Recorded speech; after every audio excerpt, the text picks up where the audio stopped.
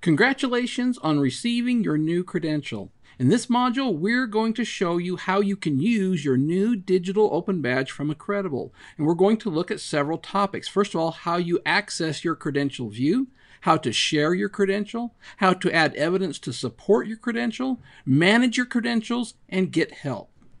So let's begin by reviewing how you access your credentials in Accredible. Now, you'll be sent an email that contains a link to your new digital credential. And this link will take you to the credential view of your new badge, which is hosted on Accredible's secure network. Now, be aware that after you click on this link, the first thing you should do is set up a password for your credential wallet. And once done, you are then ready to manage and utilize your credential. So let's first review how you can share your credential. Now, this is really important because it allows whoever you share your credential with to easily verify your credential. And there are actually several different ways to share your credential, all of which link back to the credential view. You can use your unique URL. You can email your credential. You can use social sharing. You can embed your credential. And you can download an image file of your credential. Now, the simplest way to share your credential is to use your unique URL, which is located right up here. That is your unique URL. Now, you can use this URL in lots of different ways. You can include it in a digital resume. You can add it to a website, or really any other kind of placement where you want to direct your audience to your credential. Now, as I said just a second ago, this link is unique to you. So when somebody clicks on it, it's going to take them back to your credential view where they can validate that you truly received the credential. Another sharing option is to send it using email. Now, you can do this directly from your credential view page in Accredible using the email link shown right here. When we click on it, we have the option to enter the email address of the person that you want to share your credential with. Once done, click on Send. Verify the reCAPTCHA prompt, I'm not a robot, and then click Send. And your recipients will receive the email soon containing a link that will take them back to your credential view page. In addition to email, you can also share your credential on social media sites. And you use the social media widget right here from your credential view to create a post about your credential and then share it.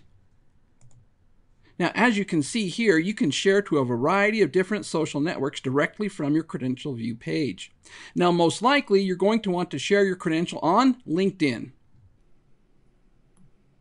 Now, before you can do that, after clicking the link, you do need to authenticate to LinkedIn. If you already have an account, come down to Sign In, otherwise create a new one. I have an account, so I'm just going to log in here. Now, once you're logged in, a screen similar to the one that you see here is displayed. Now, notice that there are several different options available for sharing your credential on LinkedIn. The first one is to come down here and share a post that will appear in your newsfeed. So I would add some text right here and then come down and click on Post. Alternatively, you can also send your credential as a private message. You would select your recipients up here, write them a message, and then send them the private message. And of course, you can also simply add your credential to your LinkedIn profile. A third sharing option is to embed your credential. For example, you can embed an image of your digital credential into your email signature, or you could embed it into a web page. Now, to do this, you need to come over here and click on the embed link. And when you do, a screen similar to this is displayed where you can select the embedding option that you want to use. Notice that you have two options here to embed in your email signatures. We have instructions for Gmail and instructions for Outlook. You can also embed an image of your credential on a web page. To do that, you'd come down here, copy the link, and then add it to the page. Or if you wanted to, you could embed your entire credential page on a web page. To do this, you'd come over to Embed Full Page. Then, for whichever option you chose, follow the instruction for embedding your credential.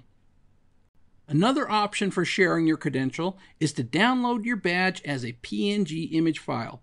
To do this, come over here to the badge option and select it from your credential view page. And when you do, notice that a PNG file is downloaded. Let's open the folder where it resides. And this is the file containing your badge. I'll double click on it. You can see the badge right here. Now, it's important to note that the metadata contained within this image file can actually be used by others to verify your badge using an online badge validation tool. If we go over here and open up a new tab,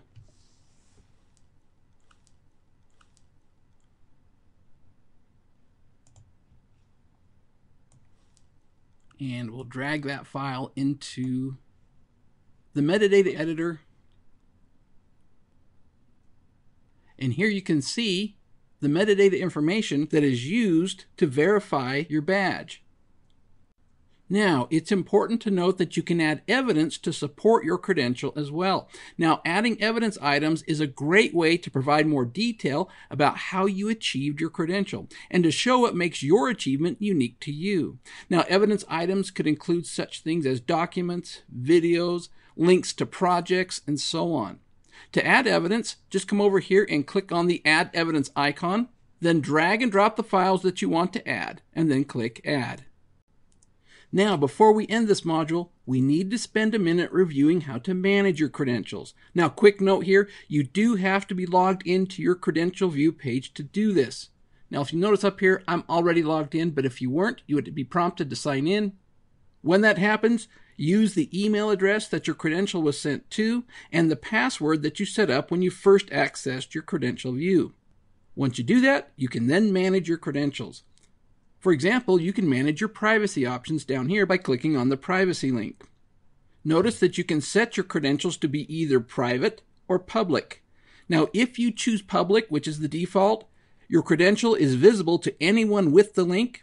It can be shared on social media, it will be visible in search engine results, and it can appear on your professional directory profile. On the other hand, if you choose private, then your credential is visible only to you, and links on social media will not work. Your credential will be hidden from search engine results, and it cannot appear in your professional directory profile. Once you've made your selection, come down here and click on Update Privacy.